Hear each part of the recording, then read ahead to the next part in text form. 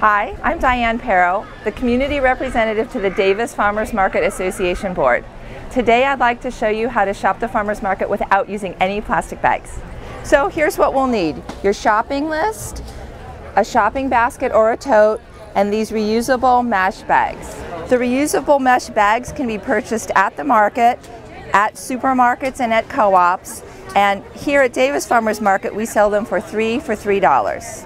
At the Davis Farmers Market, you can purchase this type of shopping basket for $25. Using a shopping list can help in two ways. First, it'll help you not to buy things that you don't need, and also it's a great guide to know what we need to purchase first. Okay, let's go shopping. The first thing you want to buy is pantry items that come in glass bottles or jars. So my list includes olive oil, honey, and jam. So I purchased these first so they can go in the bottom of my basket.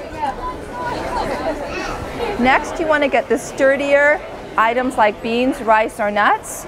So I'm going to take the bag of almonds and put them in the bag directly on top of the glass bottles and jars. And then we're ready to move on to the sturdy produce. Now you're ready to purchase sturdy produce. So items like large potatoes or these onions can go directly into your basket. If you're buying smaller items like these small potatoes, this is a great time to use your mesh bag. So now you're ready to buy the produce that could be squashed or easily bruised. So today I'm choosing apricots. I'm going to put them directly into my mesh bag, and then they could go gently on top of the other items in the basket. Here I'll be purchasing greens. So this variety is going to go right on top, but I think this one will be best in a mesh bag. Also right on top, and then we're almost done. All that's left on my list are berries, flowers, and a loaf of bread.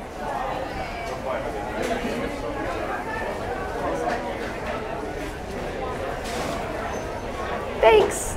How easy was that? With a little planning, a shopping basket, and your reusable mesh bags, you can shop the Davis Farmers Market without any plastic bags.